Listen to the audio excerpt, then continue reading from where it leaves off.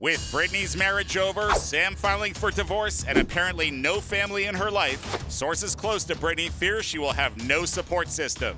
And if Sam gets his way, she might be losing even more. In his divorce docs, Sam has hinted that he's going to challenge the prenup that they had in place. We know in this prenup there was a lot about confidentiality. He wasn't going to get any spousal support. Nor is he going to get any payout. And that prenup is ironclad.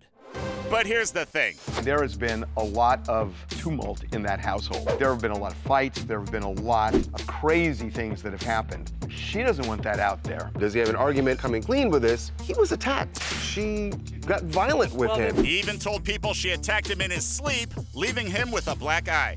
His recourse is go to the police department. He's not allowed to hold a news conference. But even though the prenup says there's a confidentiality agreement, if they challenge the prenup, there's no confidentiality. It's the threat. So he's hoping that that translates into a bit of money. One source tells us in order to make this all go away, Britney will cut Sam a check. Probably we're told for a couple $100,000. That's all? He doesn't deserve anything. He knew exactly what he was getting into. If you marry someone with mental illness, you get what's coming to you? I'm saying he's a jerk for trying to challenge the prenup. We think that he married Britney Spears because he was in love with her? No, it was for fame. What? Wow. Okay, let's take it down a notch and see how Britney's handling this, because she responded to the divorce filing by posting a picture of her on a horsey. And talked about she's going to buy a horse soon.